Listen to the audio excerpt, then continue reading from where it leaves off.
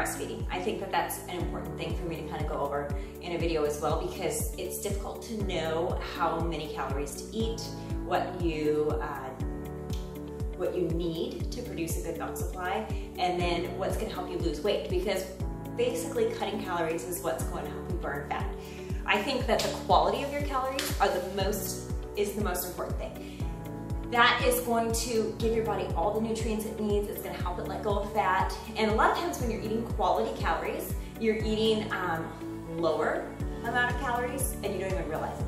So counting calories doesn't really even need to happen, because you're putting good food in your body. Where you might want to start counting calories is if you feel like you're eating very clean, you're eating a lot of highly nutrient-dense foods, which is fruits and vegetables. You want to eat a lot of those. Those are going to fill you up too.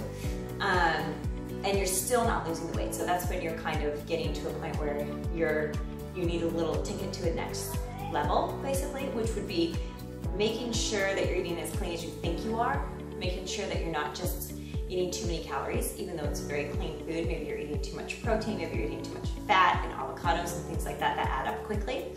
So you want to get an app like MyFitnessPal, and you want to just track your calories for, I would say, 3 to 4 days, assuming, now here's the important part, assuming that you have a healthy milk supply. So you do not want to do this if you are still struggling with your milk supply. It's just counting calories, losing weight is not as important as your milk supply. So I am assuming that you're ready to start counting calories because you have decided that you want to take it a step further and that you're already eating clean. So the quality of your calories are kind of on point. From there, you need to see exactly how much you're eating a day. And just add up what you eat normally. Don't try to count calories, don't try to eat less, don't try to monitor your eating, just eat what you would, just count and monitor what you would normally eat. So that way you can get a good baseline of how many calories you're eating for the amount of milk that you're producing. That is going to be your starting point.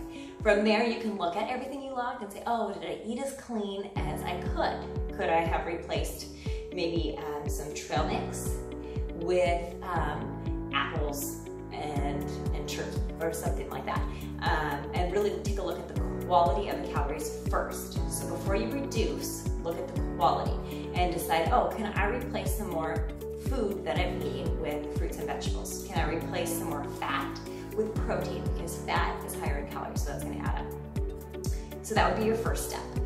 From there, you want to take a look at the number of calories, and if your milk supply is great, you feel great, then I would say reduce about 100 calories a day, because that's going to add up pretty quickly. From there, you can judge, oh, I feel great, I'm eating 100 calories less, I don't notice any difference in my milk supply, and then that will give you a slow weight drop over time.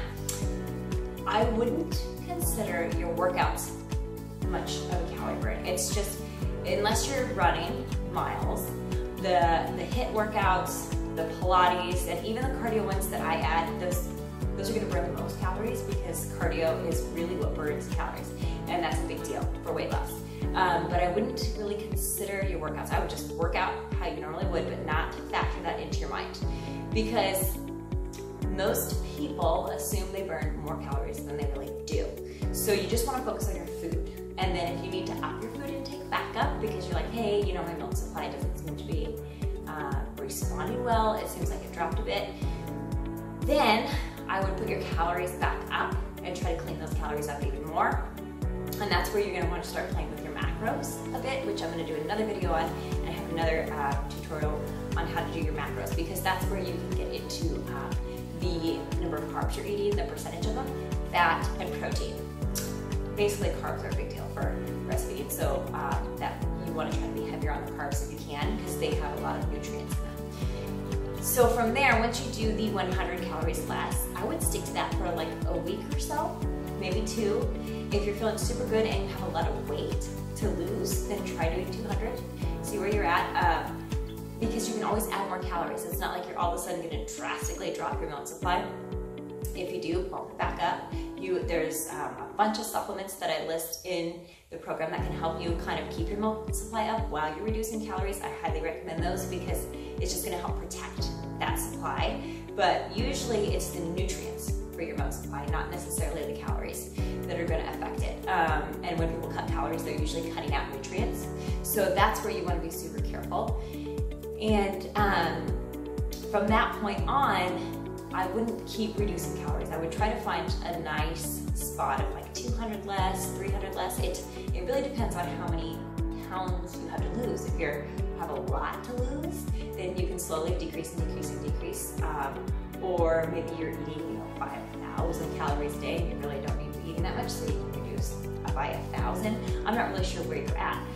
You're probably not there, but you get the idea that I don't know you, I don't know how many calories you're eating, and that's where it's your job to be responsible for your nutrition and how many calories you're eating, and to really pay attention. Paying attention is what is going to make it very successful for you, because then you are going to be able to protect your belly supply, lose weight safely, and really get to where you want to go. And so I hope that helps you and gives you kind of some motivation on how to do it, and alleviate some fears that just reducing calories is going to all of a sudden make you in a deficit and make your milk supply go down, which it's not. Your body knows what to do, it knows how to burn fat, it knows how to use fat as fuel, and it knows how to use nutrients to make breast milk.